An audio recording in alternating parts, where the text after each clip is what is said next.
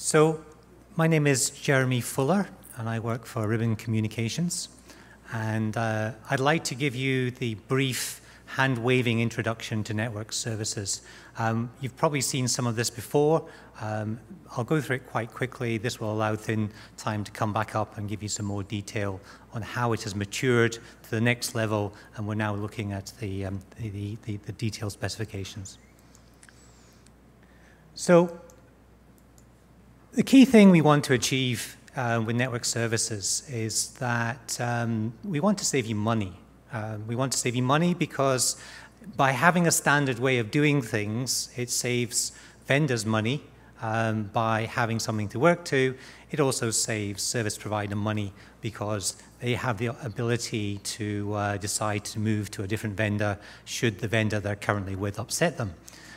So these are all good reasons why having a standard approach to doing things are a good idea. So for example, you might have a situation where you've had network services in deployment for many years. Those network services work fine. They maybe go through an upgrade once in a while, and you might have some new services that you're trialing. The idea is that they all work the same way from an onboarding and creation perspective. So what do we need? We need to be able to define what's in the network service. What are the components? How are they plugged together?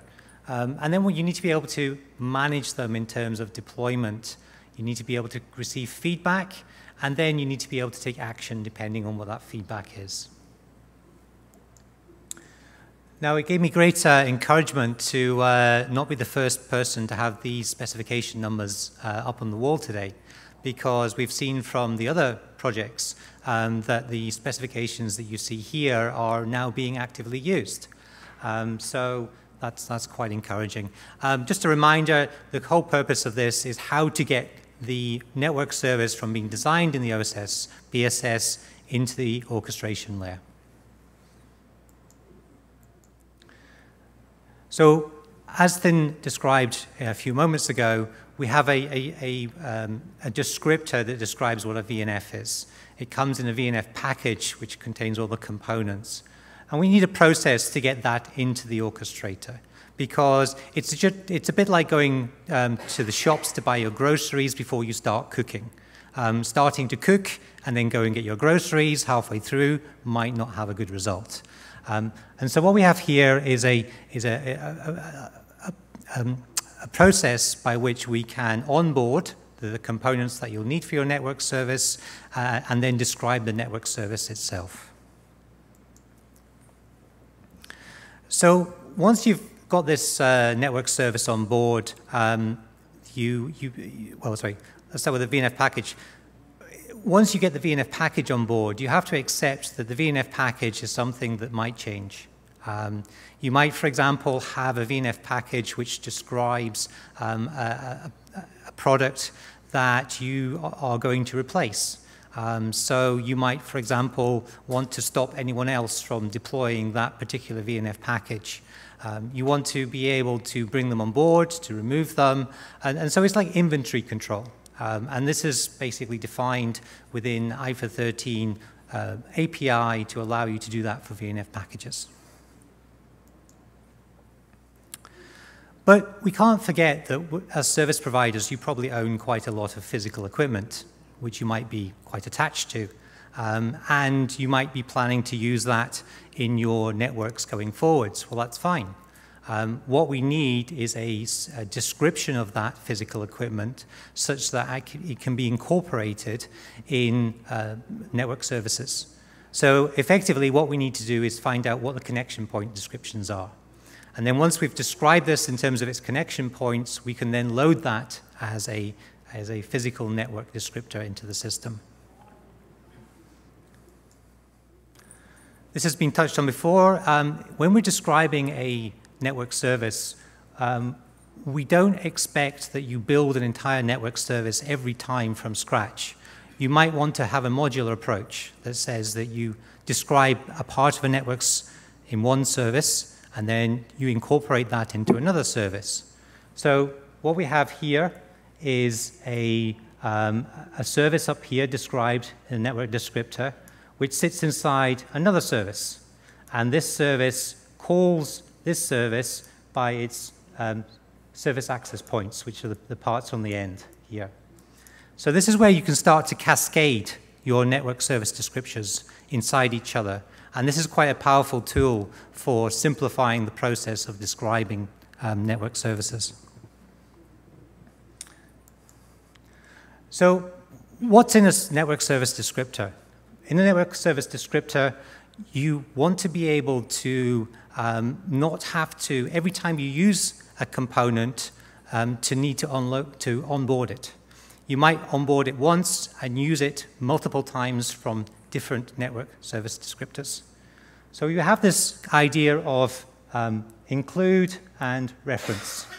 So when you onboard something, it has a unique reference which you can then point to in your descriptor that effectively says, use this.